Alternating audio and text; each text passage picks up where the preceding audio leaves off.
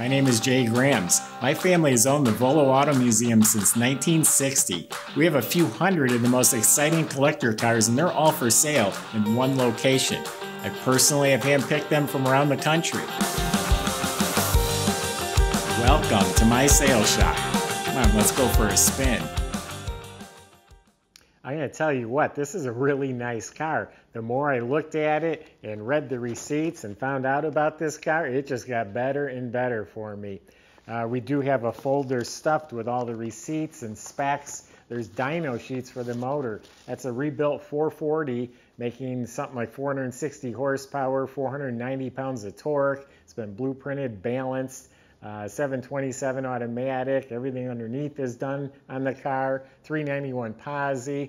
This is a nice car, and it's very affordable for a Mopar big block convertible. You can go to volocars.com. That's where you can read the specs and study all the pictures. That's where you find a price tag on every car we have for sale, and along with that is a monthly finance option as well. So you can finance this car if you go to volocars.com. If you enjoy our video, subscribe to our YouTube channel, click on the bell icon, that way you are notified as the new cars are posted. But for right now, tops down, let's go for a spin. I didn't mention, it's a 1968 Dodge Coronet 500. And underneath the car is very clean, very sanitary. All the floors and frame rails all looks nice and solid, and it has a fresh, tidy, thin coat of black undercoat on there. Not thick, gooey stuff, but just a nice thin coat. Looks real fresh and clean. And all the components look like they were apart during the restoration. The whole front end looks like it was rebuilt. You know, all the suspension and steering and ball joints and springs and all that looks like it was replaced. Same thing with in back. The leaf springs, bushing, shocks, it all was replaced. It has a fresh Dynamax dual exhaust system, upgraded to disc brakes in front. All the brake lines were replaced. The e-brake assembly is hooked up. The fuel system was replaced, so the tank, the sending unit, the fuel line. You look up at the motor. It's a nice, clean motor. It's actually a spotless looking motor. High torque starter. 727 torque flight automatic, also looks fresh, and all the parts attached to it look fresh. I did see a receipt in there. The trans was serviced. Rebuilt drive shaft, and in back it has 391 sure grip gears. So this thing is a muscle car. Seems like I'm forgetting something under there, but maybe not. But yeah, look at the pictures, all very nice and clean. I am forgetting something. They welded in frame connectors. Looks like it came from the factory that way. They're welded in. That prevents some body twist because you got a convertible with a big motor. So let's check out the body. The car was restored, I think, about 10 years ago, and the body looks really nice. I'm noticing the gaps are really good. The car is straight everywhere I look. It's real nice and straight. Has the RT hood, the power bulge hood with the hockey stick chrome pieces in mint shape. But yeah, looking down the side, real straight. It's got the Penn-Star emblem. There's no bubbles. Oh, just a little speck in the paint there, a piece of dust. All this is smooth. There's no bubbles around the wheel well here.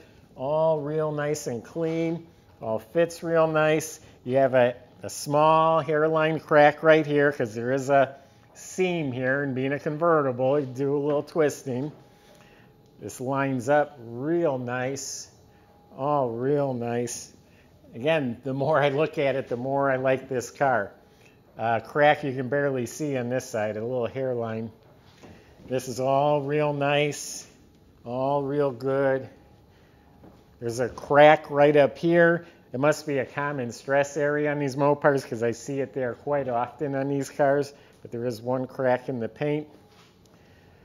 All real nice. Tiny bubbles, not even bubbles, pimples. They're literally the size of pimples at the corner of that door. So I'm going to say the body is in really excellent condition. It is straight. Factory-born color combination, white with the green. The white is polished smooth and glossy. As I was looking at the body, I didn't see any flaws in the paint. And up front, this 500 emblem looks brand new. Grille is really nice. The bumper is like show quality chrome. Same with the bumper guards. 68 was the only year at the round marker lights, I believe. They look new. Has a correct antenna. The windshield's been replaced. It's crystal clear. Stainless trim has been buffed. It's real nice. Chrome vent is real nice. The mirror is excellent. Door handles were replaced. Chrome trim here is really nice. Rocker moldings, smooth and straight. Wheel well moldings are real nice. The trim on top of the doors and all around the openings all been restored, polished, or re-chromed. Back bumpers, beautiful. Tail lights are very nice. Few little pits in the tail lights, but they're shiny. This whole panel is in really good shape. I kind of like that, the black with the lines. And of course, we got the bumblebee stripe. That's painted on. That's real nice and slick. You can barely feel it.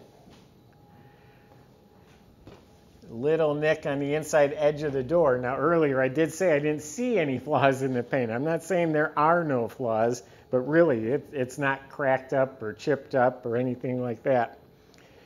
The wheels, I'm sure you noticed those by now. The Magnum 500s look great on no matter what you put them on. These are 15-inch. Notice they're extra wide in the back. BF Goodrich tires. The back tires are fatter, so it gives it that nice muscle car stance. So yeah, it's looking really nice. Still, I'm liking it more and more. So why don't we open it up, see what's got inside and under that hood. Well, the trunk is plenty big enough. You can put your lawn chairs and coolers in here, no problem. All solid metal. The trunk floor has been replaced. They did a very good job of it. The rubber mat's been replaced. The weather strip's replaced. The well liner that the top sits in is replaced.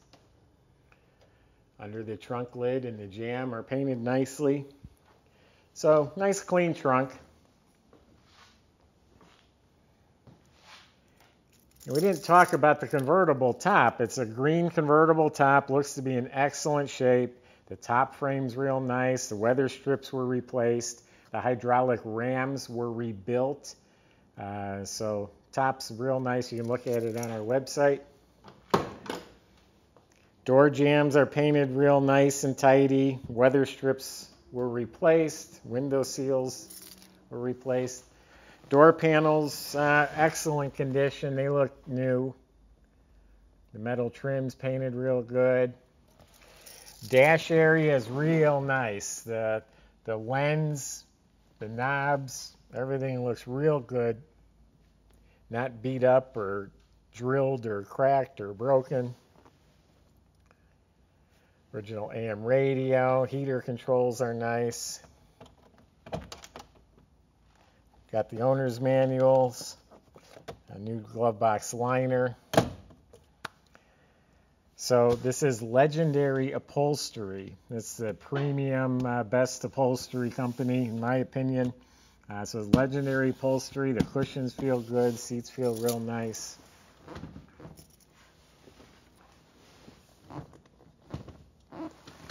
Same thing in the back. Back seat was reupholstered. The plastic trim, the armrest, everything looks really good. Very tidy interior, just like the outside. Also a cushion grip Mopar steering wheel. Visors look good.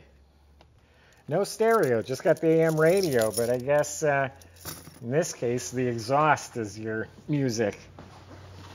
And for what it's worth, it comes with a whole pile of keys. He has extra keys that come with it. Real nice guy for whatever it's worth too, that I got the car from. So that's a 440 completely rebuilt. I have the spec sheets, three pages talking about what's in the motor. We also have the dyno sheets, 466 horsepower, 489 pounds of torque. Those are actually Edelbrock aluminum heads and intake. They're painted to match the motor, so it looks stock. Got a big dual feed Holley carburetor. It's this MSD ignition. It has a pro billet distributor. It's got a set of headers, a matched set of Mopar valve covers and air cleaner. And it has an aluminum radiator, painted black, also just trying to make it look stock, with dual electric fans. It has the horns, it has the battery bolted down, it has power steering, it has power brakes. It's got big fat spark plug wires. They're all run very neatly through their loom. The engine bay is real nice solid metal, and I'm going to say the paint's very good. It's not pristine, but it's very good paint. Up front here it does have a transmission cooler, and it has a polished overflow bottle. Also has the original fender tag is still in place here. And then the VIN number, the hidden VIN number, is also stamped on the core support. So it's a nice, clean, tidy, proper motor compartment.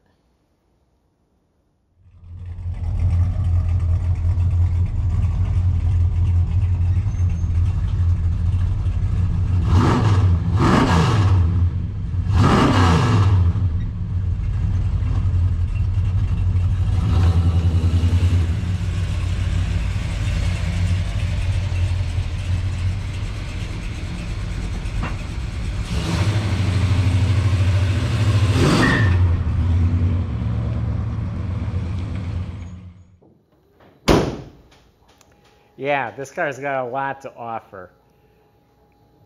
The hood, the stripes, the wheels, the motor, the sure grip rear end, the posi. I mean, being rebuilt, being as nice as it is, coming with a pile of documentation. This car has so much to offer. I would imagine they didn't make very many of these in a convertible either. I'll have to look up the production numbers. So there you have it. Here's your chance to get a nice muscle car, big block, Mopar convertible. Gave you my impression. Go to volocars.com, talk to the salesman. They'll help you out the best they can. They'll help get this delivered to your driveway. They'll help you finance it. You go to volocars.com. Subscribe to our YouTube channel. Click on the bell icon. We got more great cars coming. Thanks for watching.